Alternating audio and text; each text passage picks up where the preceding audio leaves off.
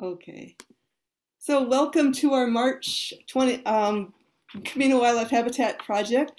I think that in 2020, in March, we were going to do our bird collision, our window collision program. So 2 years later, we finally will get to do it. So thank you, Hannah, for being willing to do it over Zoom.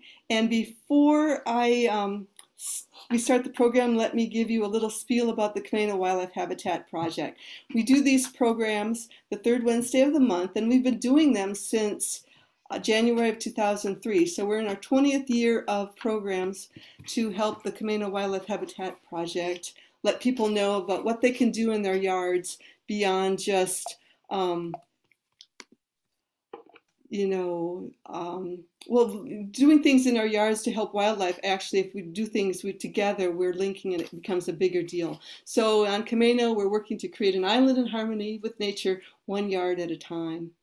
And so this is the reason why we want to do it, or the people that Roxy and I are working with the Habitat Project, because rather than sobbing when the logging trucks roll off the island, this is our action step. It's a community action step. And all those green spaces that we're losing, if we do things in our own backyards and link corridors by linking our backyards, then we are adding greenery and adding habitat, and the picture won't look so bleak.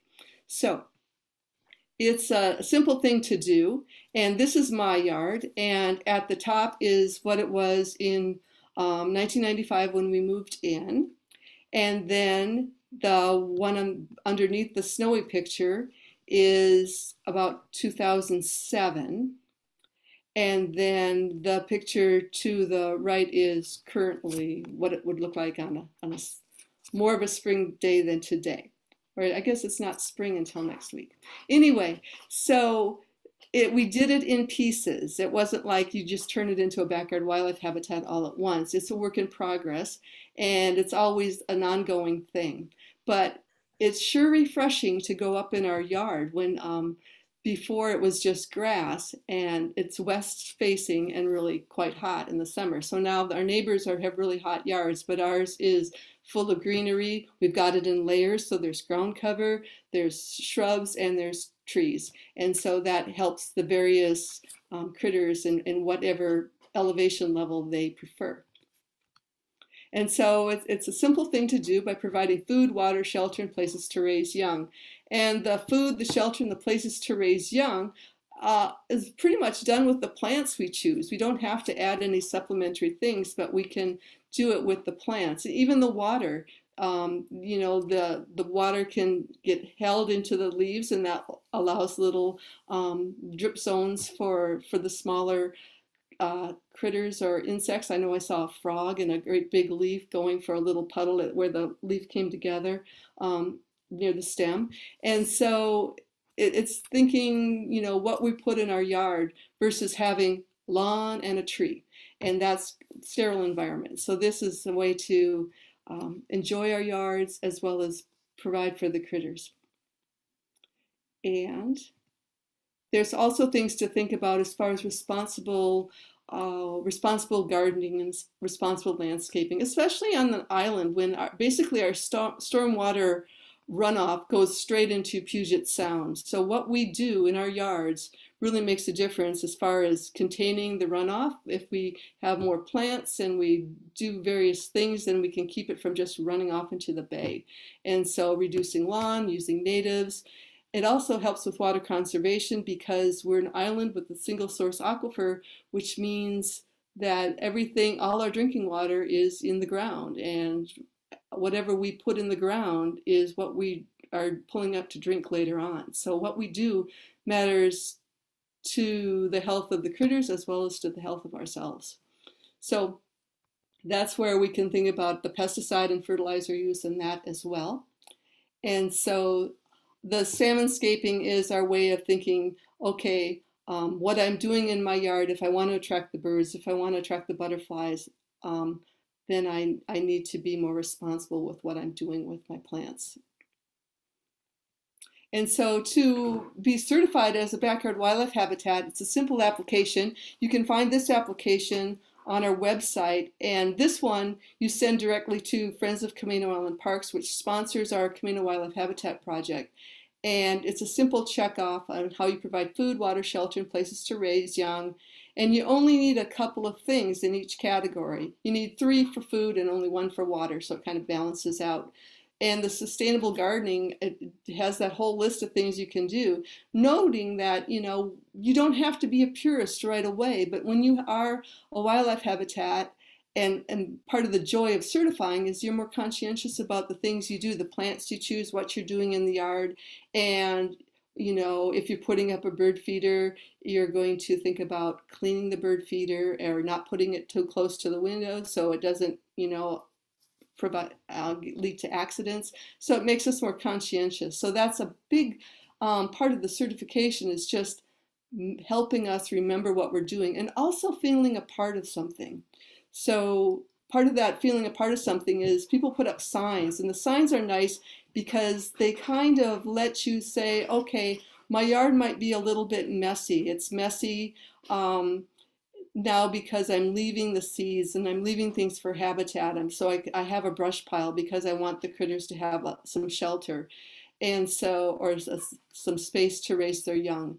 So the habitat signs are ways to kind of authenticate your little bit of a mess if people think it's messy, as well as it's great advertising. People call me up and ask how they can certify their yard as a wildlife habitat because they see the signs.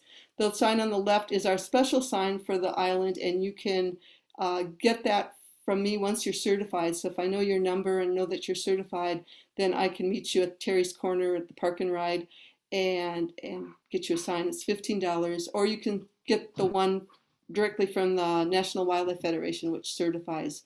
Oh, and if you don't certify with our application, if you don't live on Camano, you can go directly online and certify and do it that way. We'd like to have people send our application in, which is the same as the National Wildlife Federation.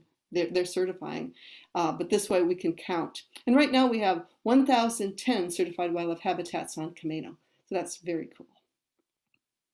And those are some of our dots. We have more dots than that. That's at about 700, so we have about 300 more dots. But you can see how the yards can link up, and they can link up to the parks, and it restores corridors.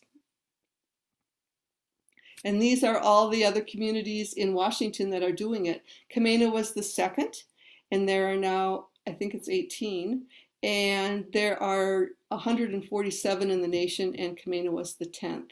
So it's an action step. You can see that the Puget Sound region is really one of the strongest community wildlife habitat areas in the country.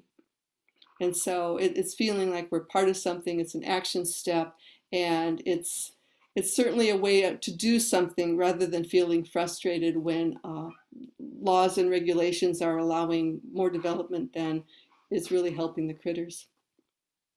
So for more information, you can go to the National Wildlife Federation website as well as ours. Roxy's done a wonderful job with our website, and it's fun to just go plink around in it. And the National Wildlife Federation as well. They've got a lot of stuff on native plants, and you can get more information at the Native Plant Society as well.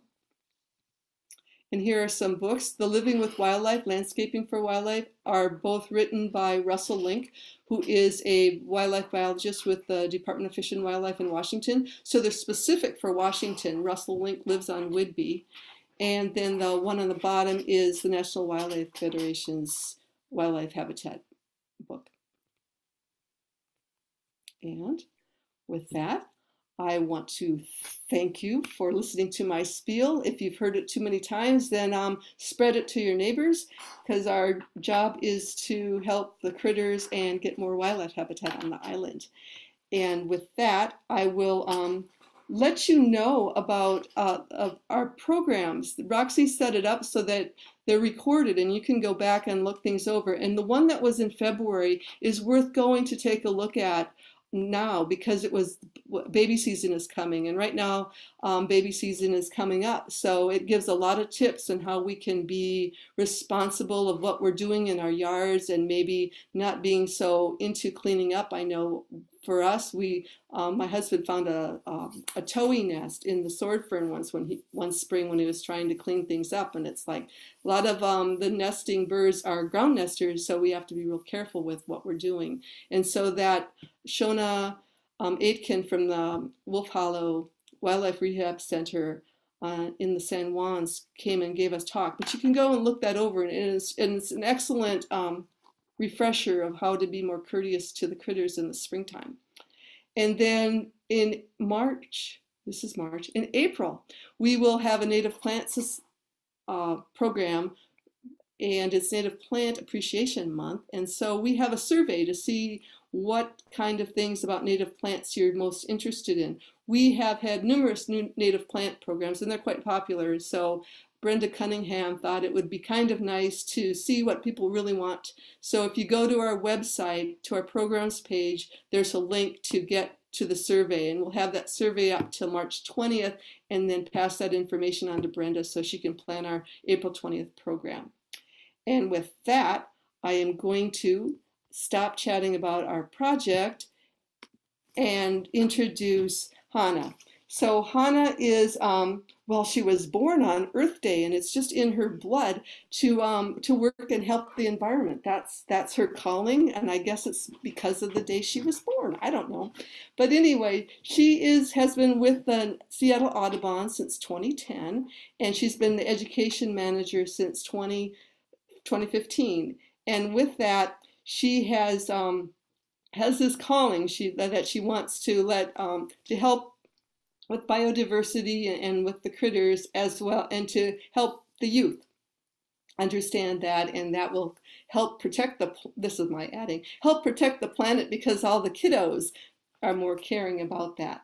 So Hannah also has a Master in Education from the UW. So with that, if I missed anything, Hannah, please fill in the blanks. And we're so glad that you're here. We've been wanting to have this program for a long time, so we're so glad that you're able to do it for us tonight. So welcome and thank you. Thank you for having me. Okay, I'm going to share my screen. All right. Can I get a thumbs up if you see the Space Needle? Excellent. Okay. I see it. Yep. Awesome. Thank you for having me. So yes, my name is Hanae Bettencourt. I'm the education manager at Seattle Audubon. Window collisions and sort of the things that folks can do about this is one of the biggest initiatives that Seattle Audubon is tackling at the moment. So I am really happy to share this information with you today. This is sort of the thing that I've been working on a lot. A lot of my time is spent on teaching people about windows. So before we get into that, I just want to give you a little info about Seattle Audubon. We are one of 25 different local chapters in the state of Washington. Camano, your local chapter is Skagit Audubon. And so Seattle Audubon's been around since 1916. We were founded as the first environmental nonprofit in Washington state. And our first initiative was the fight against the international feather trade. So that was our first conservation mission. And then since then, we've done work to protect specific species like the northern spotted owl or the marbled murrelet. We've also done consumer-related issues like shade-grown coffee, which protect migratory birds like the western tanager. And our current work focuses on both urban birds and people, since our service area is really, really urban. Our service area is Seattle for the most part. So we really believe that the things that are good for birds are actually also really good for people. So we're sort of trying to combine the best of both worlds. And so this is one of those things that we're working on. So Hannah, can you turn up the volume? Your volume, I think you're a little low. If that's not possible, maybe we can all just turn our volumes up. I'm having a little trouble. Can you hear me better now? Yes. Okay. Maybe it was it was just this. Okay, great. Thank you. Thank you. Sorry. Yeah. So this leads me to our current initiative, which is our Bird Safe Cities initiative. And so the main goals of this are habitat enhancement, which I know I'm speaking to the right crowd about this. and hazard reduction. So habitat enhancement work includes work to promote native plantings, maintain our urban forests, and with the goal of increasing that connectivity of habitat across the city. And then if you're going to welcome more birds and more critters into your yard and into our spaces, it's going to be really important to make sure that those spaces are safe for those birds and that wildlife. And so that's where hazard reduction comes into play. So the two main goals of hazard reduction that we're really promoting are window collisions, so helping with window collisions, and reduction of rodenticide or rat bait use. All right, so let's talk about glass. So windows and the negative effects that it has on bird populations across North America it's really considered a conservation threat. So the current statistic is that between 400 million and 1 billion birds die from window collisions each year in the United States. And this statistics makes windows the second leading cause of death, the human-related cause of death for birds in the country, and that's second only to free roaming and domestic cats. Cats kill 2.4 billion a year. Fun fact, not so fun fact. So in any case, we can say that, you know, whether it's 400 million or 1 billion, it's not a small number of birds, which makes the work to make windows safer for birds even more important. So the biggest reason that windows are an issue for birds is not necessarily because they are see-through and birds think they can fly through them, although that can be an issue, especially if you have a lot of vegetation on the other side of a window. But it's more due to the fact that windows are very reflective. And birds have a relatively narrow depth perception. And so they have a really hard time distinguishing between reflection and reality. So this is what a bird would see when they are near a window. It is, to us, it's probably pretty obvious that this is a reflection from a window, but to a bird, it's just a whole lot more green and where they normally would land. This is actually my window at my house, and it did kill a bird in spring of 2020. And I have since made some changes to this window, and we haven't had any issues since. And we'll talk about what I did in a minute. Okay, so I think folks generally have an idea that birds hitting windows is a problem. I think what folks don't realize is how much bird feeders and other habitat elements that welcome birds into our yards actually exacerbates the problem. And this is just simply due to the fact that when you have more birds in your window, more of them are more likely to hit it. So I want you all to think to yourself, if you have a bird feeder, one, and if you do have a bird feeder, where is that bird feeder in relation to the nearest window? So how far apart is that bird feeder from the nearest window? And I think for the most part, you're going to find that it's between 3 or 30 feet of a window, because that's generally how big our yards are, unless we're lucky enough to have nice large yards, which you might on the island. I don't know. And so the general thinking is that actually bird feeders are best placed either very close to a window, so within 3 feet of a window, or much further than the window, over 30 feet, so over 10 meters away from that window. And I think that it seems a little bit counterintuitive to bring that feeder really close to the window. But the idea behind this is that when it's right up against the window, that the bird doesn't have enough momentum to hit the window and in a way that will injure them. So bringing it really close or bringing it really far is the best way to deal with the feeder situation. Okay, so if we're looking to fix the problem of window collisions, it's really important to understand it a little bit better. So I'm going to give you a little bit more background on who these birds are that are hitting our windows. So this is the intake data from Pause Wildlife that we received a couple years ago.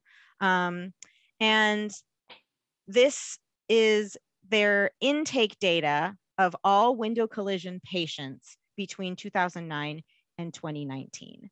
And they had 1,100 intakes total within that 10-year span. And if you look at the graph, it's an overwhelming majority of them. Over almost 900 of those 1,100 birds are the non-corvid songbirds, are the friends that we normally see in our yard flitting around in our bushes, followed by raptors, then doves, then corvids, which are your crows and jays, and then waterfowl and gulls. It's important to remember that though 1,100 doesn't seem like a huge number of birds over the course of 10 years, these are only the birds that didn't die on impact and were brought in by a human who found them. And so I think it's safe to say that many more birds in the Seattle area likely hit windows undetected by people. All right, so these 1,100 birds that were brought to pause represent 84 different bird species. So really, it's pretty indiscriminate as far as who is a victim of a window collision. And 84 species is about half the bird species that are regularly seen in the Seattle area. Now, what's really interesting is that if you look at the top 10 species of birds that were brought into the hospital, there are only 10 of them, and they make up 50% of the bird species, of the birds that hit windows. So you have your typical friends like the dark-eyed junco, your Anna's hummingbird, northern flicker, pigeon, pine siskin, and golden crowned kinglet. So these are some pretty common birds that I think most of us are used to seeing in our yards. However, all 4 thrushes are also listed in the top 10 as well. So you have your varied thrush on the right, and then you have your robin, and then a hermit thrush and Swainson's thrush. So all 4 species of thrush that we normally see in our area made the top 10. So thrush species actually make up 20% of all the collision patients brought to pause. So for some reason, thrushes are particularly susceptible for window collisions, and we unfortunately don't have very much data to explain why. So we actually need more data. So let's take a second to consider the varied thrush. If you are not familiar with this lovely bird, it is a cousin of the robin. It's similar in shape, similar in color.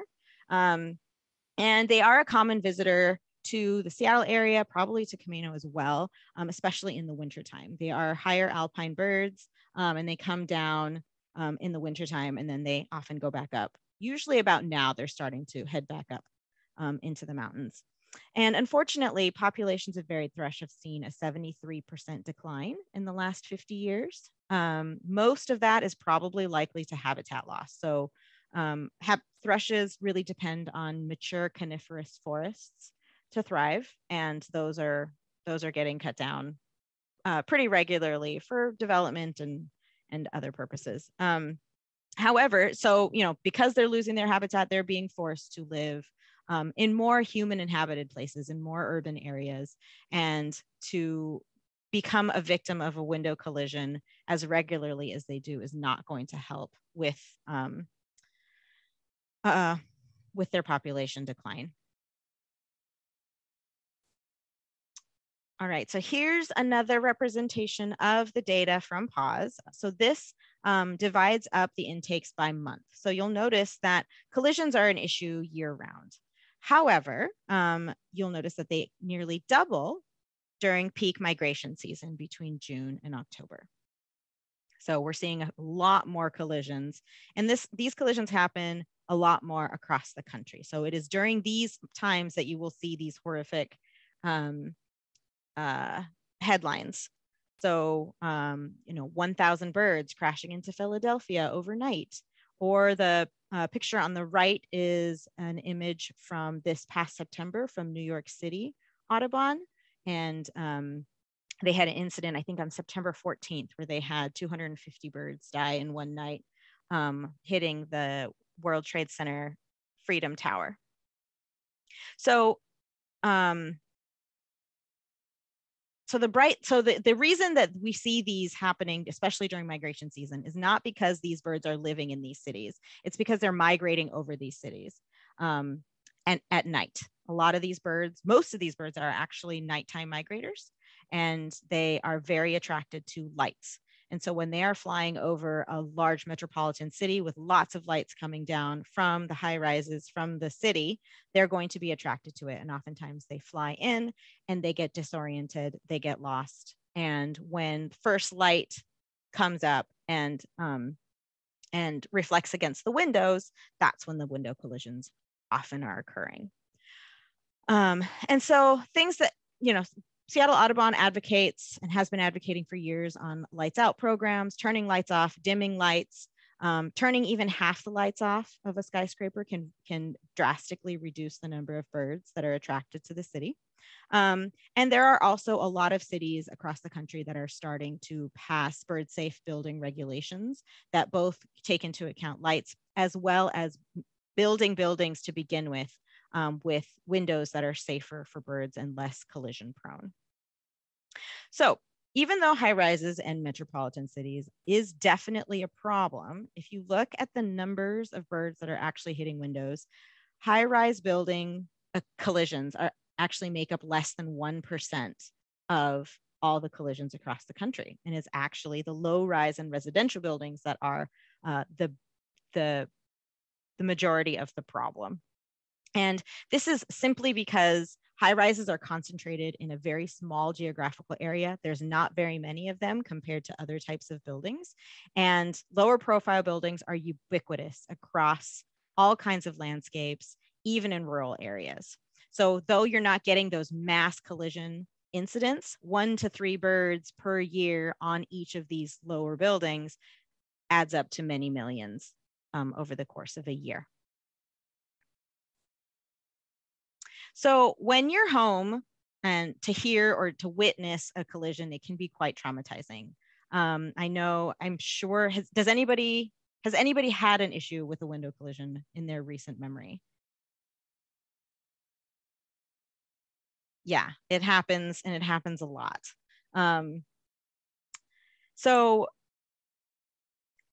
when there is a collision, sometimes you will see evidence of it, like with a dust print or a feather left on a window, or maybe even a dead or injured bird.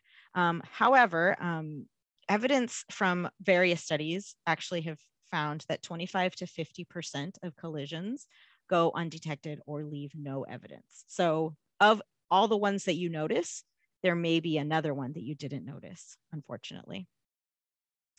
So the common suggestion, if you have found an injured bird, the common suggestion for helping an injured bird was to put it in a shoebox or to put it in a dark place, leave it for about an hour, let it sort of get its wits together. And if it's able to fly off, it's fine. Unfortunately, studies also suggest that between 50 and 75% of birds that hit a window do end up dying, whether that is immediately after the fact or days later. Birds are really good at hiding their injuries.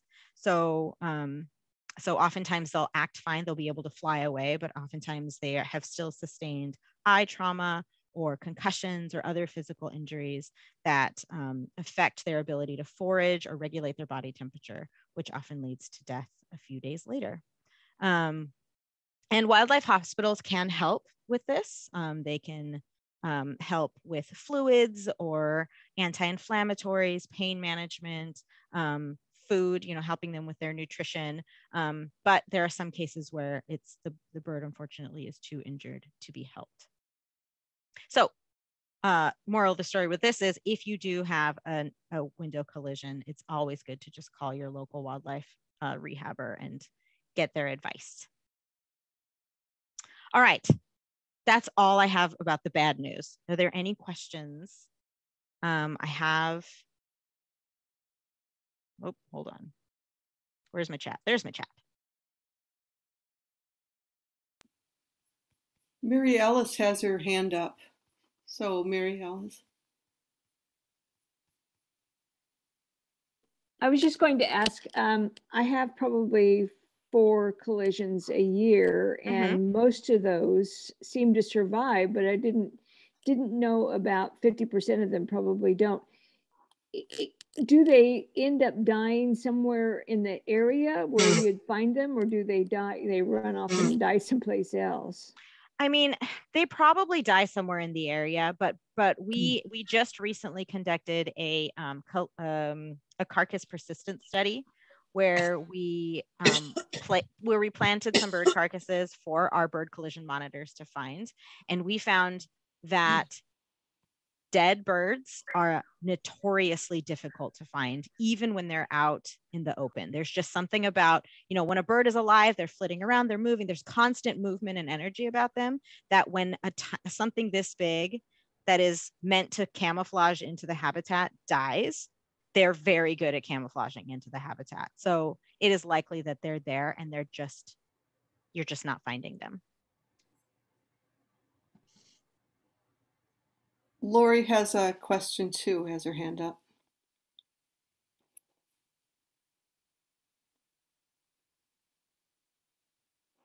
Where'd she go? Lori? No, sorry, that was a mistake. I don't have a question. Okay. Well, that was easy. And then in the chat, Becky was wondering about wind turbine collisions. Wind turbines make up, so if, in the list of cats being the worst, windows being second, wind turbines are actually pretty far down the list of human-related cause of bird death. While, there's still numbers, and there's still probably numbers that are too large to feel good about.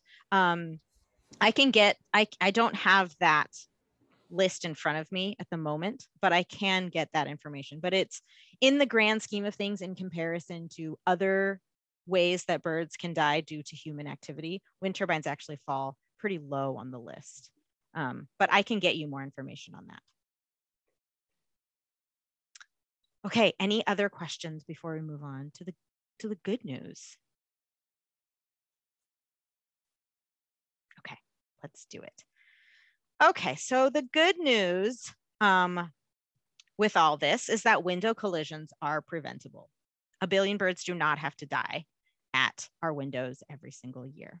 So the 3 things that you can do pretty easily, pretty quickly, if you don't do anything, do one of these 3 things. So moving those bird feeders, so moving them really close or popping them out a little bit more, that can help a lot. Turning off and shielding your outdoor lights can help a lot, especially between June and October, just to help those migrating birds that are flying over in the middle of the night. And then making your windows bird safe. And the cool thing about making your windows bird safe is there's tons of different ways that you can do this. So I'm going to talk about lots of different options. We're going to start with options that are more DIY, things that are more like craft projects that you can do probably with stuff that you have already at home or can easily get at your local store. And then we'll also talk about some commercial methods, some like a little bit more hardcore, more permanent type things that you can also do. So there's lots of options in between as well. All right, so these 3 are the sort of crafty project DIY methods that I like to promote because they're so easy to do and they're very, very quick. So the image on the left, the oil-based window marker, that is a Sharpie that looks like this. It's Sharpie brand. It's an oil-based window marker. You just need this and a yardstick. And I drew those lines on my window 3 inches apart vertically. And then you can add embellishments. I added a few feathers to make it pretty, but you can also just have the lines. And it's a thin white line. You barely even notice that it's there. The image in the middle is a soap drawing. So you can take a bar of soap and draw whatever you would like on the outside of your window. You can use, I've done it where you can also do the same thing as the window marker, where you just get a yardstick and measure 3-inch vertical lines. Or you can get a little artistic with it, draw a design if you would like. And then the school glue decals. This is an activity that you can do with children. It's a super fun one. You take some white school glue, a few drops of dish soap, and some food coloring and make some paint. And then you just paint designs onto like a sheet of plastic, like you would get a clamshell, like strawberries come in. So something plastic that you can paint on, let it dry, and it peels off like a window decal would. And you can just stick it to your windows however you'd like. I will say that the soap drawings and the glue decals, if they get wet, they will get a little melty. The oil-based window marker can get wet, no problem, without anything. All three of these can be washed off very easily from your window as well.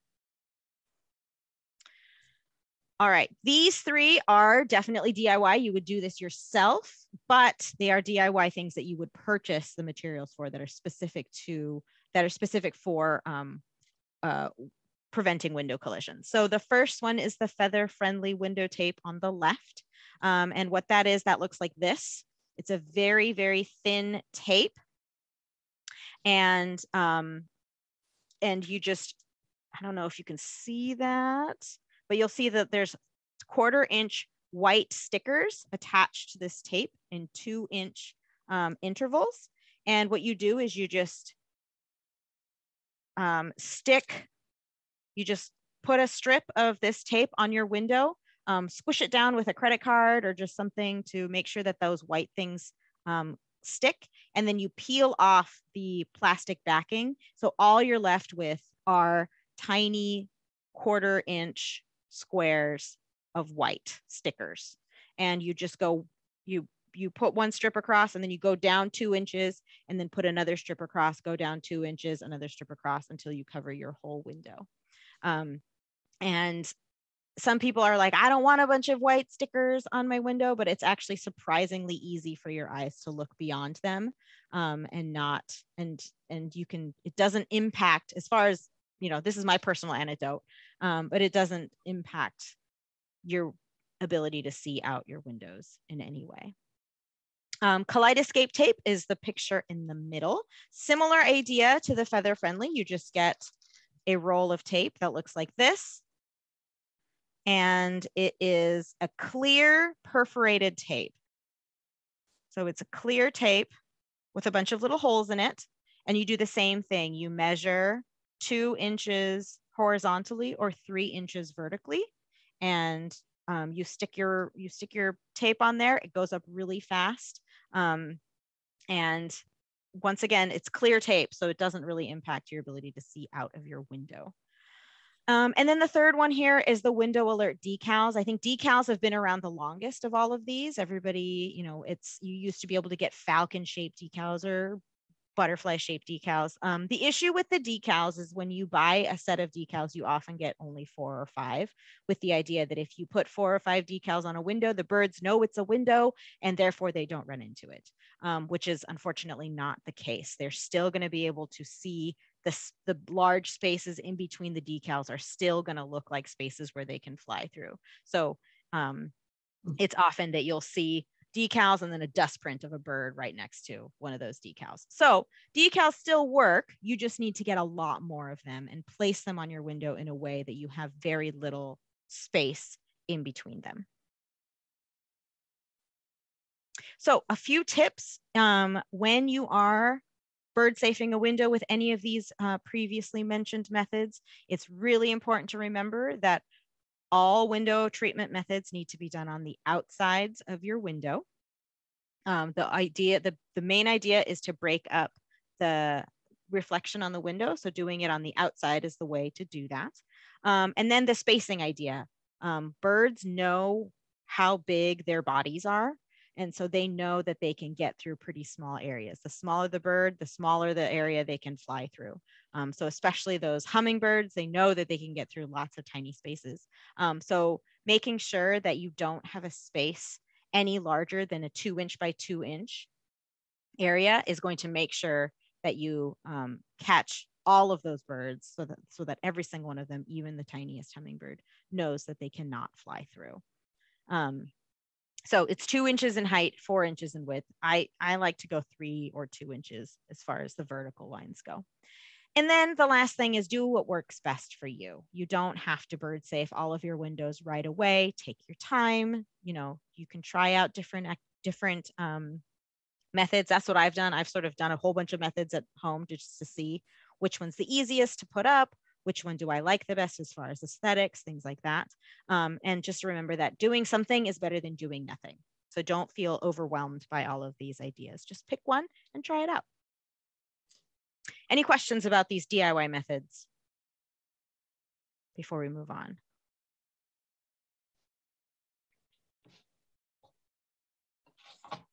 Mary Alice, I see your hand up.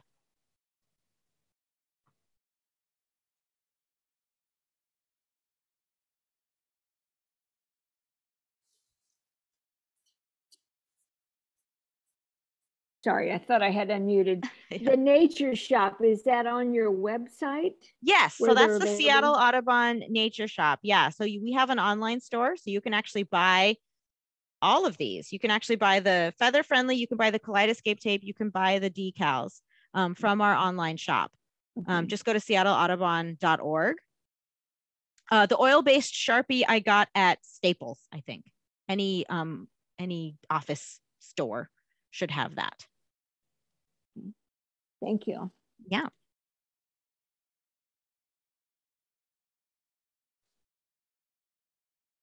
Okay, I'm going to move on, but you can always ask me questions at the end. Okay, so this is, so let's go into a little bit more of the commercial methods. So the kaleidoscape 2x2 tape is the same aesthetic as the feather friendly. It just comes in much wider rolls of tape, and it's the same idea. It's these wide rolls of tape with a bunch of white dots. You put the tape on, make sure the white dots stick, and you peel the backing off. So it's just white dots on your window. It's just a little bit more expensive, but you probably get the job done a little bit faster because of the thicker tape. And I think it takes a little bit more skill to make sure that to do it straight. The bird screen is another good one that's really quick to put up. You don't have to put anything on your window. You just order these custom screens that you can order based on your window size, and then they send you all the hardware, and you just add some hooks at the top of your window and hook this bird screen up, and boom, you have an instantly bird safe window. The Acopian bird savers is basically hanging paracord. And this is a really good one that I have found a lot of success with. So the Acopian bird savers, you can go to acopianbirdsavers.com, I believe. I'll send you all this information. And you can purchase pre-made ones that you install on your windows, or you can go and purchase a roll of paracord and make them yourself. It's quite easy. You just go to the camping store or a sports supply store, and you just buy a roll of paracord. You cut it to the height of your window, and then you buy what's this thing, which is called J channel, and it is at your hardware store in the drywall section, and you just drill holes and pull the paracord through, and basically what you're left is with a paracord curtain. And then you just take 2 screws and screw this into your window frame, and you have a bird-friendly window. And they just hang freely, so that there's a little bit of movement, so the birds know it's there. Plus the lines itself know that let the birds know that there's a window there as well. This is a really great option for second story windows, because you're spending maximum 5 minutes at each window just screwing these in to the window frame. So this is a really good option for second story windows, because you're not on the ladder for very, very long at all. All right, and then these are sort of the professionally installed methods, which is an option as well. So the image on the left is actually the Seattle Audubon Nature Shop. This last spring, we commissioned a local artist, Angelina Villalobos, to draw us this beautiful image of a buried thrush, our window collision poster bird. And we had it printed on vinyl and professionally installed on our windows. So bird safe windows can be beautiful as well. The middle image is the feather friendly commercial method. So that's this stuff, but the people come out and do it for you. And I'm sure they do it in a way that's much easier than these little strips. And so this one is a really good option for businesses who have lots of windows, or maybe you have a larger house with lots of windows that are higher up, that's hard to get to. They can get to all those harder to reach windows, and they can do your entire house. So it's a great way to just sort of get it done. And you don't have to worry about your windows being a hazard anymore. Same goes with the Solix bird safety films. Same idea. They'll come out and install these for you. These bird safety films are they come in lots of different patterns. So sometimes you can get some birds, you can get flowers, you can get dots, you can get lines. There's lots of options. The Solix bird safety film comes with lots of aesthetic options. I see some questions. So yes, this Sharpie is white. I think it also came with other colors too. The feather friendly tape is as permanent as you want it to be. It's a sticker, so it's very easy to just peel it off. I mean, it would probably be a little bit of a pain to peel off a bunch of teeny tiny stickers, but they are not permanent. You can peel them off. Replacement of these things. So I think feather friendly, I mean, I've had my feather friendly up for almost 2 years and it seems perfectly fine. It seems just like the day I put it up. The window decals are the only one that probably will degrade over time. The packaging on the decals say you will need to replace them every 6 months, but I've had decals up for a couple years and they've never been a problem. So I think you don't have to do this very often. I haven't had to redo any of my stuff other than the soap drawings, because the soap drawings wash off with water. All right, and then lastly, there's just a few other bird-friendly measures that aren't necessarily marketed as bird-friendly, but are still good, like insect screens. I'm sure most of you have insect screens on your window, and they're actually really good at preventing window collisions. The only issue with insect screens is oftentimes you have only half the window covered, so you just need to make sure to do something on the other half. Stained glass is another option. I know there's other parts of the country that are really into stained glass. I think less so around here, but any stained glass installed on the outside of your window, birds can see that really easily. And then the last one I want to talk about is this acid etched glass by Walker Glass. So this is a great opportunity if you are replacing your windows, or if there's a new build, you can actually build a building with already bird safe glass. And this is just glass that's been etched with, acid etched, so that you can have dots, you can have lines, but it's all done on the outside and it's there permanently. So that is a good option as well. Screens on the inside, no, screens on the inside will not work. Make sure that only screens on the outside of the window will work. All right, I think that's it. So those are all of my options. So three other things that you can do to help us with this with this window collision effort. So if you have had an instance where a bird hit your window and you have a story to tell us about it, we would love to hear that story. So we are doing a story collection of folks who had experiences with window collisions. You can go and tell us our story at seattleaudubon.org. Bird safing your windows, we just talked about that. And if you do find a dead bird, we would love it if you could report it to dbird.org. That is a community data collection site that started in New York City, but we've just started an effort to collect local data. And so our conservation manager is keeping a close eye on all the data that comes in around our area through dBird. So any, so whether it's a bird that died from a window collision or died for another reason, or it's if a reason that you don't know, that's okay too. If you could just tell us where you found it, take a picture of it if you could, upload that picture, and you can help us with our data collection efforts through that. And that's all I have for you. But I am happy to answer any questions that you might have about any of this. So I have a question about hummingbirds getting trapped in skylights. This is not, they're not hitting the skylights and dying, but they see the light up above and they want to fly up.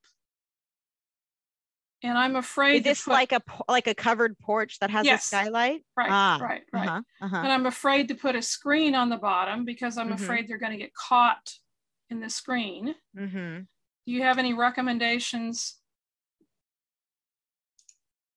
I mean, that was my first thought, was putting a screen and just making sure that that screen is flush against that roof portion. Oh, I was going to put it on the bottom, so I don't know how to put it up against the screen. Yeah, I would, that would be my suggestion, is maybe find a way to attach it to, so that it's flush. Actually, maybe I can just draw lines on it. You could draw lines, but I don't think, but I think that's a situation where they're attracted to the light and they think they can go out. Whereas if they, but the lines will just make it so that if they'll just get to the lines and have the same problem of being stuck in there. All right. Okay. Yeah, I think you want to sort of cover the well so they don't actually end up in the well. Okay. I just didn't want them getting caught in the. Yeah. I think if it's flush and there isn't like bits sticking out where they can like, get themselves sort of wedged in anywhere, would probably be. All right. Well, I'll figure out a way to get it flush. I don't know. I mean, it's curved, so that's going to be difficult, but okay, I'll try. What other questions do we have, people? I know a lot of people we have problems with birds. So sometimes they eat berries and they get drunk. So will they still see these things? Is this still effective with drunk birds? I bet my guess is yes. I mean, yes, drunk birds tend to hit windows more. Don't drink and fly. Don't drink and fly. Yes, but I think for the drunk birds safe your windows. Okay. What other questions do people have? There is this issue. Can you hear me? Yes, we can hear you. There's this issue of robins this time of the year that, and I think as the story goes, they like to come up to a window and get themselves prepared for mating, and they'll fly right up against the window. And you talk about a mess, and it's not that they're crashing, but is there any way, or let me start with, is that not some kind of a mating preparation that they're going through? And is there a way to defer that other than standing right in front of the window, then they fly away? Your comment? So that is oftentimes males seeing their own reflection and being insulted by another male in their territory. So they're actually just trying to fight off another male is oftentimes the issue that's happening. So yes, it is related to mating. Luckily it's just a seasonal thing. So after a few weeks, the window of that happening does go away. But I think the best thing to do in that situation, really, you just have to cover up that window for a little while. You just gotta, and I don't know if any of the lines, they're still going to see their reflection in between the lines. So I don't think that that these collision prevention methods will really help with that necessarily. I've heard when birds doing it on your car mirrors or your windshields, and all those situations, putting a paper bag over it, just taping some paper over it, just at the bottom where they're, because oftentimes they're sort of sitting on the windowsill and attacking themselves over and over and over again. So just sort of taping some paper up outside the window for a couple of weeks oftentimes is enough to help them move on. I want to add to this. Yeah. Okay. I went with the same gentleman's issue. we have the robins every year, and it is not just 2 weeks, it's closer to 4 months. Oh, no. And I've always heard it was territorial. They have already had their babies and they're protecting them. Mm. And they come in and they crash and crash and crash. And, you know, yeah, they finally leave, but at the end of 4 months, but it's kind of a drag to constantly. And it's not just, you know, like the backyard windows. They go around the whole house. And it's been like years, and it's like they come back and, well, darn. Wow, you have some particularly protective male robins. Yeah, I guess so.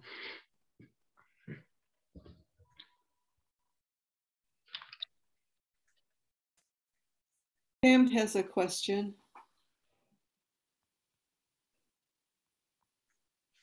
Or you need to unmute. Yeah. Okay. There you go. I see mute and I think I'm on mute. I forget that it's, anyway, I'm dyslexic about that. I do have a window that's been a problem and I've lost a robin or two because of that. But my window situation is such that it's on the upper story. It's a large window.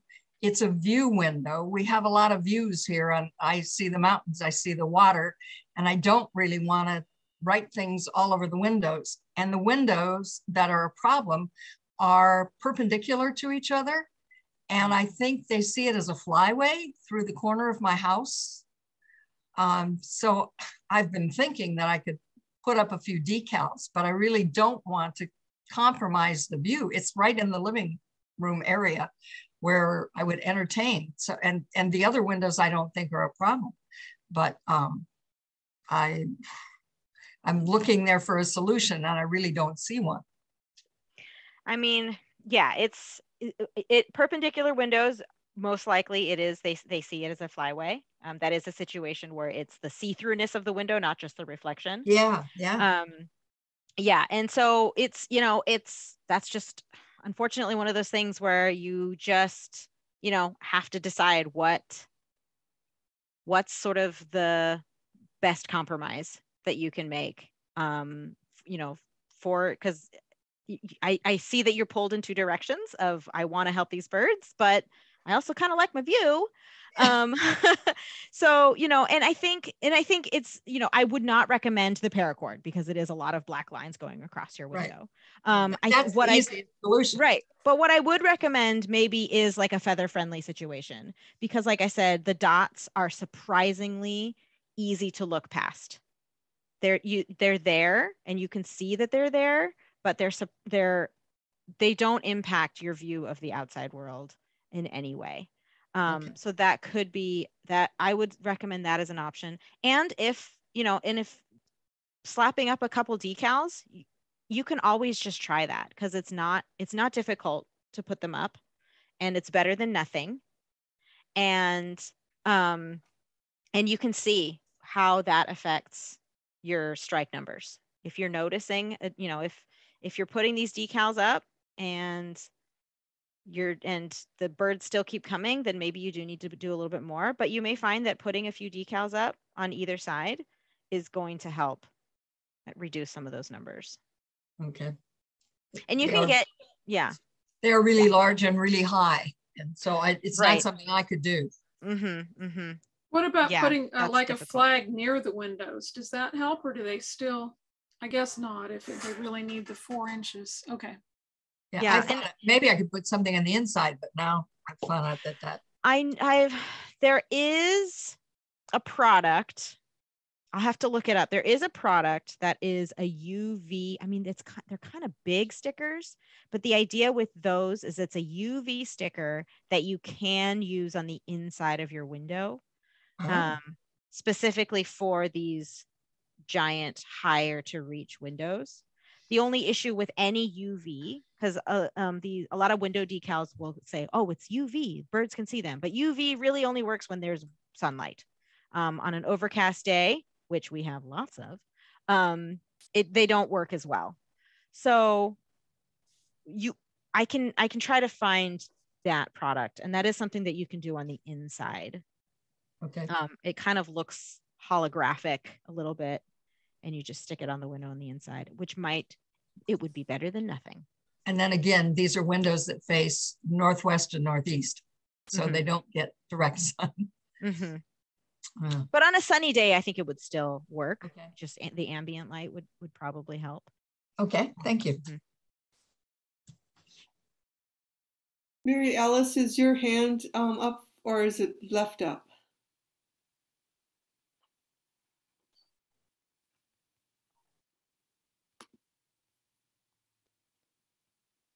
Okay. Then Becky was wondering, how about hanging a plastic sharp-shinned hawk? Oh, I guess to help Pam out. Yeah, I mean, you could try it. Better than nothing.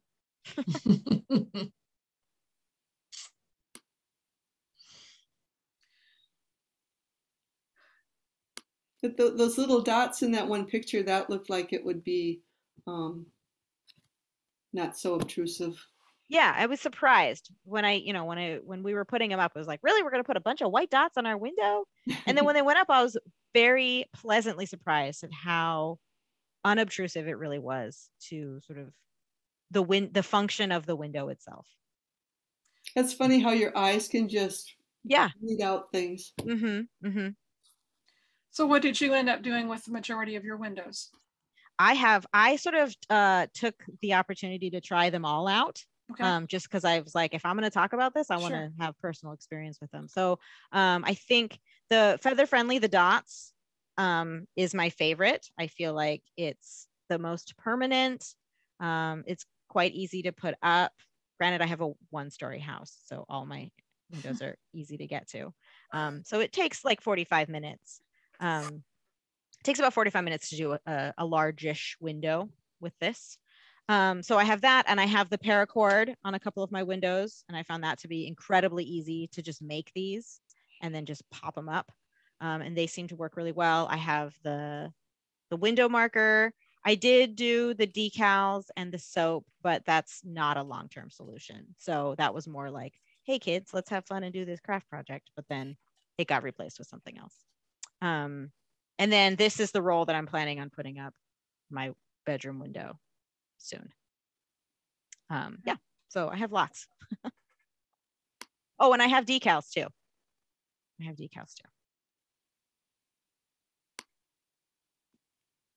Yes, the tape. So the feather friendly dots, you can just wash your window like normal and it doesn't affect them at all.